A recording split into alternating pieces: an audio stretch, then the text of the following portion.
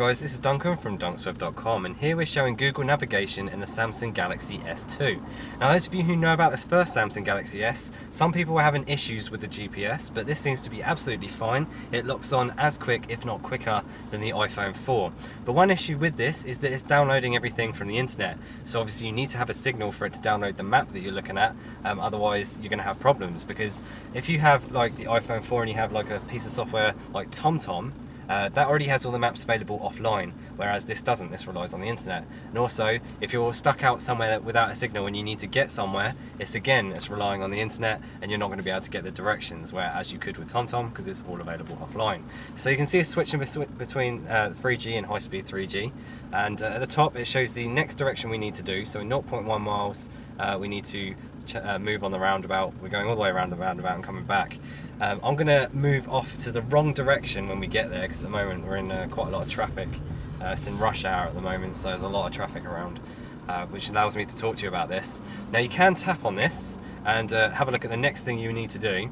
I've got this navigating somewhere random, but as you can see it sort of goes along the route, which is quite nice.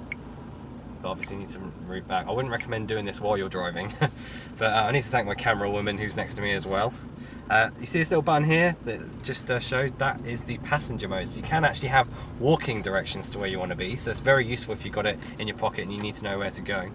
If I move back to this, so it's basically running Google Maps, but it's running it in 3D with the little navigation icon on there as well.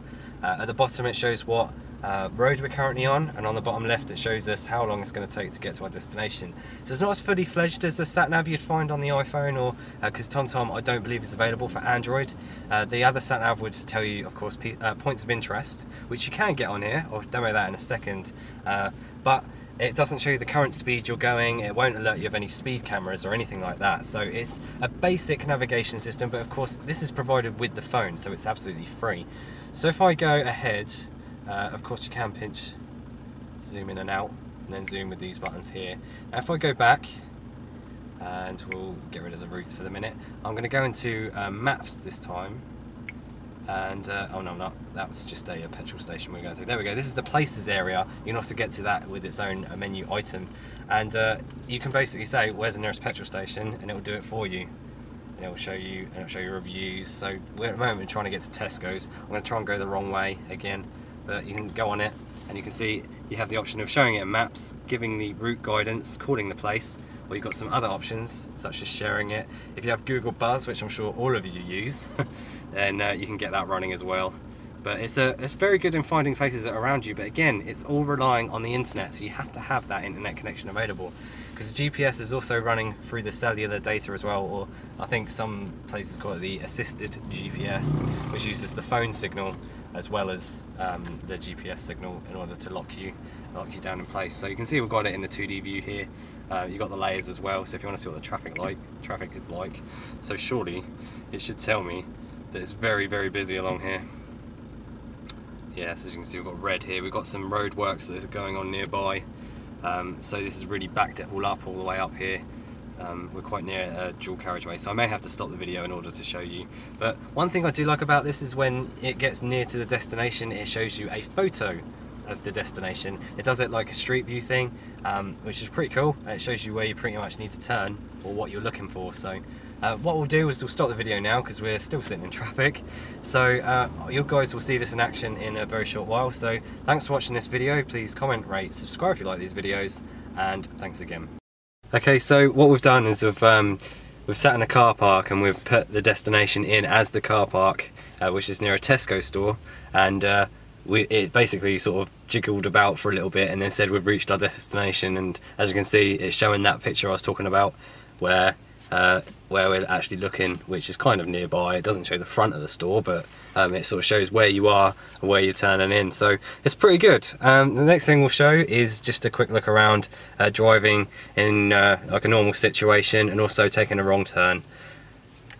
Okay, so we're now in a typical driving situation. I'm just moving off now. Turn left onto Wren Avenue, then turn left onto Robin Drive. I do sound like a driving instructor while I do this. So at the end of the road I'm going to turn right. So I'm going to mirror, signal right, then I'm going to slow down into first, and then I'm going to look both ways, and there's a car coming, so I'm going to stop. and I'm going to go the wrong way just to see how quickly it can recalculate, because obviously it's pulling it from the internet. So now I'm going to move off into second, move towards the end of the road. There at the end of the road again, I'm going to signal right and look both ways. So there we go, it's rerouting now. I'm at the end of the road, so now where am I going? Now I don't even know. Come on, phone. Also, I've noticed that the GPS is a bit of a battery suck. Alright, so now I'm going left, am I? Okay, so I've just signalled right. I'm actually going to go left to follow it. Turn left onto London Road. In a quarter of a mile, turn right onto Scrivener Drive. So it does follow you very well, actually. You can see how smooth it is as I'm going along the road. Going along at about 25 at the moment because we're near a lot of houses. It's going to be a bit bumpy as well. My apologies, that's the road conditions I have at the moment. But it's following it very well as we go along. But it's just the fact that it's pulling stuff from the internet that's causing it to be a little bit slower than a normal sat-nav would be. We should have all those maps offline, so I guess that pretty much covers it. Thanks for watching this video.